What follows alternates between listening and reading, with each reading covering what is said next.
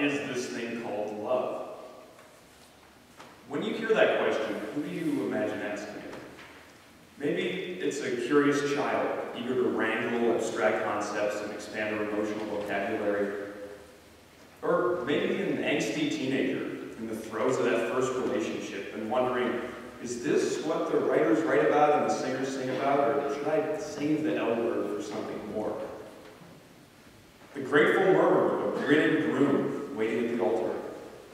The awed whisper of a mother who's just been handed her newborn and knows nothing will ever be the same. The cry of a man blindsided with divorce papers. Or maybe you don't have to imagine it all. Maybe the puzzle rears its head in your own lives. What is this thing called love?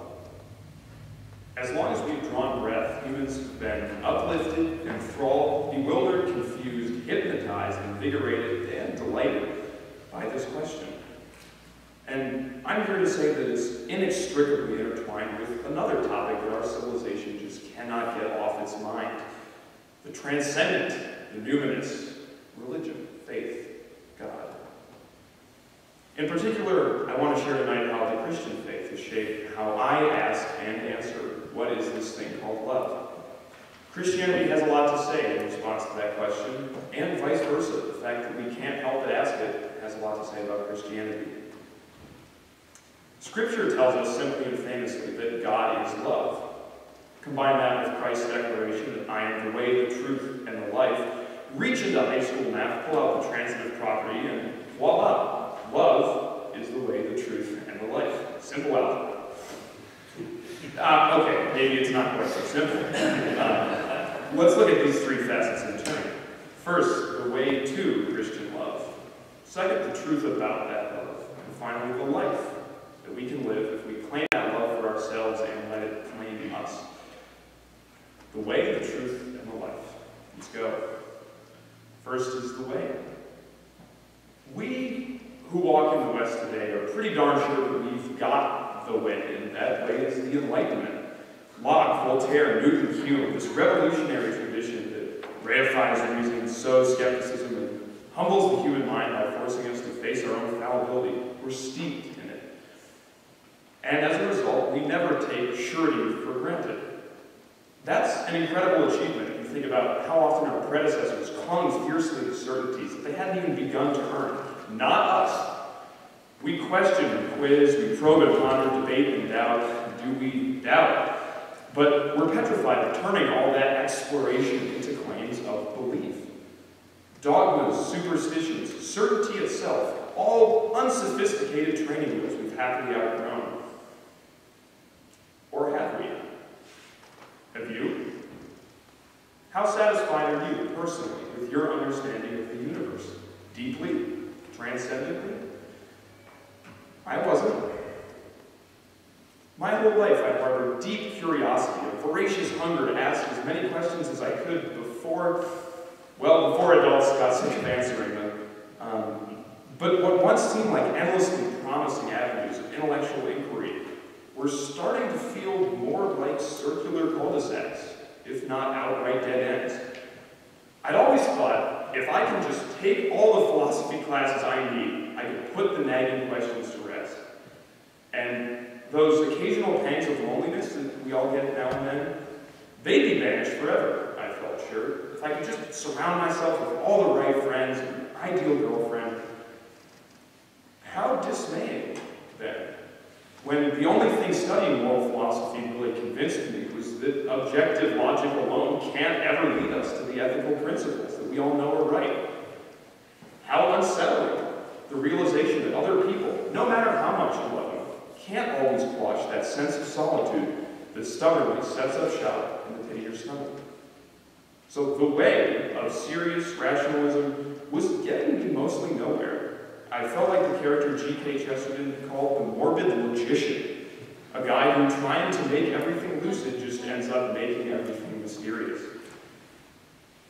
But I couldn't shake the sense that it would be unjustifiable, immoral almost, to hope for anything I couldn't see with my own eyes, to trust in something I couldn't conclusively prove, even if delusion is bliss, I thought. I'm above all that. Sound familiar? But there's a problem this attitude. There's a big problem. It turns on the assumption that something is real if it maps neatly onto our intellectual schemas, and isn't if it doesn't. That enlightenment skepticism that comes so naturally to us, it puts our own minds on quite the pedestal. Babies think that their parents stop existing whenever they're out of sight, and we know that that's crazy. But that's exactly how we treat ideas. Whenever we encounter something for which a completely rational and exhaustive story eludes our grasp, instead of doubting the limits of our logic, we assume away the thing itself. And we have the gall to call this epistemological modesty. Modesty, that's arrogance, right? If it doesn't make total sense to me, it mustn't exist. We constantly brush aside Christianity with that premise, even if we don't say so. But a child could use the same thin reasoning to claim that the particle physics is wrong simply because he doesn't get it yet. Humans crave transcendental things, things which by definition we can't fully wrap our minds around. But then we dismiss them because we can't completely intellectualize them. We're so quick to question the concepts, God or love, but very slow to question our own skeptical approach. But for a long time, folks sought and found enduring love in oceans of received wisdom and ritual far deeper than anything they could accumulate themselves. We double down on psychotherapy, Prozac, and the crazy notion that it's somehow cheating if we don't reinvent the wheel ourselves. But that is never how love works. What if we refuse to trust our parents until we could elaborate why they care for us? Or refuse to steal that first kiss until we analyze the biochemistry of attraction? In all the corners of life that really mean something, love precedes logic. Profound fulfillment, soaring security, these things lead the charge, bursting into our spirits, bearing torches of brilliant light and warmth. Ex post facto rationalizations, they follow sheepishly behind. So, skeptics, don't insist on putting the cart before the horse when it comes to God. That's not the way you look for love anywhere else. That firm conviction that fulfillment could never flow from externally unverifiable faith, well, that's an externally unverifiable faith. Try bringing skepticism to your skepticism. That's humility. That's real questioning. And that's the way to Him who is the source of the unfathomable love for which we cannot help but yearn. This way is the way to truths that you feel in your bones, to epiphanies that make your soul whisper excitedly to your conscious mind, hey, yeah, you're onto something here. It's the way of meditation, of reflection, of prayer before you're positive that someone's listening. It's not a way that self-obsessed solipsism could ever illuminate. Second, the truth. Let's look hard at another feature of modern life. This one might make for an easier target around these parts. We are so enthralled by instantaneity. Google answers questions before we finish typing them. Amazon ships in 2 days, but we still check the tracking nonstop. A recent Pew report predicted that my generation, millennials, we thirst for instant gratification. And the article went on, but I stopped skimming because I lost interest. This tendency, I think, imperils our ability to build a meaningful relationship with the God who, in the words of one New Zealand prayer book, reigns in the glory of the power that is love. That's because any love worthy of the name is inescapably gradual. I'll prove it to you. Pick a favorite moment from one of your loveliest relationships. Could be early memories of parents, a movie night 3 dates into that key relationship, the very first time you met your spouse. Remember how you felt about that person way back when. Now fast forward. How much your love must have grown and changed and deepened and broadened between then and now, or when you parted ways. A young couple will live a vastly different love than the profoundly stable communion that they describe if we check back when they're great-grandparents. And I appreciate my family much more today than I could have ever imagined when I was 2 or 5 or even 12. But, and here's the key, it was still always love, wasn't it? The late philosopher Ronald Dworkin had this idea that he called the concept-conception distinction. I know it sounds really scary, but all it really says is that gradual shifts in how we understand or how we live a big idea, those shifts don't imply unfaithfulness to the underlying notion. It sounds commonsensical, but believers, think how often we take the stressful introspection that comes with romance, do I really love him, does she really love me, and apply it to faith. Do I believe in God enough to call myself a Christian? Is this what loving Christ feels like? Am I failing? Am I tricking myself? Every person of faith I've spoken with during my journey sometimes stresses out like this.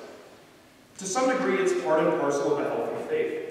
With careful effort and by the grace of God, our truth about loving Christ in 6 months, or 6 years, or 6 decades may well dwarf our present conception of what it means to walk with our Father. In fact, we hope it does. But that shouldn't lead us to belittle where we stand today. Loving with one's whole heart means something radically different to a 4-year-old boy than to a 40-year-old husband. But that doesn't make the concept any less true at each point along the path. Reflection is key, but constantly, self-consciously checking and measuring our faith can become a false idol all its own. The spiritual life should be a jog through stunning scenery, not an anxious time trial spent staring at our watches. Have faith that in the fullness of time, each of our own hearts is the only standard by which the truth of our love shall be weighed. And this brings us to our third and final stop, the life in and of love. So far, we've put aside hyper-skepticism and we've stopped feeling guilty for graduality. Okay, but what's so special about Christianity? Well, if you are simply looking to follow rigorous rules, practice spiritual discipline, and hear that a nirvana of ultimate and amazing love awaits those who have what it takes to make it to the finish line, then the answer may be not much. The world knows no shortage of amazing creeds in that vein. But that isn't how love works either. It's never about getting all your ducks in a row before you feel its warm embrace. If each of us waited until we were optimally successful, perfectly prosperous, physically fit, before we marched on over and asked for that phone number, we would be one lonely species. Love can't be thought a destination, some ultimate reward for a life obediently lived. No, it's the reason we journey in the first place. The gas in our tanks, the map in our hands, the road beneath our wheels, and the drive to keep going, all wrapped into one. As a wise man once told me over tea at Tunnel City, letting God speak to you is less like climbing a ladder, and much more like organically coming to trust in a friend. This is the beauty of the Christian story. For as the poet John Donne wrote, "'Twas much that man was made like God before, but that God should be made like man much more." Through Jesus Christ, we can study, yes, mimic, sure, but most amazingly, grow to personally interact with God's love, for there it was and is given a human face. We call Christ Emmanuel, means God with us, not a distant nirvana to calibrate our compasses, but a loving relationship in which to root our lives here and now. What is this thing called love? The mystery tells us much about Christianity, and Christianity about the mystery. But that phrase means something else, too. It also happens to be the title of a show tune, a jazz standard composed by the legendary Cole Porter. It's a charming song, and it suits our purposes here, not in name only. See, the song has this curious feature in its harmony. Andy Jaffe over in the music building, he calls this modal interchange, but it really just boils down to a fake-out. Porter lures the listener into thinking the piece is resolving to a gloomy minor key, but unexpectedly lurches at the last second into a major tonality, bright, cheerful. That sounds a lot like a lot of folks' faith journeys, mine included. So in closing, I humbly suggest, have the courage and the real modesty to invite a relationship with God before you can fully rationalize it. And then have the faith not to get frustrated when you find out that that work is never ending.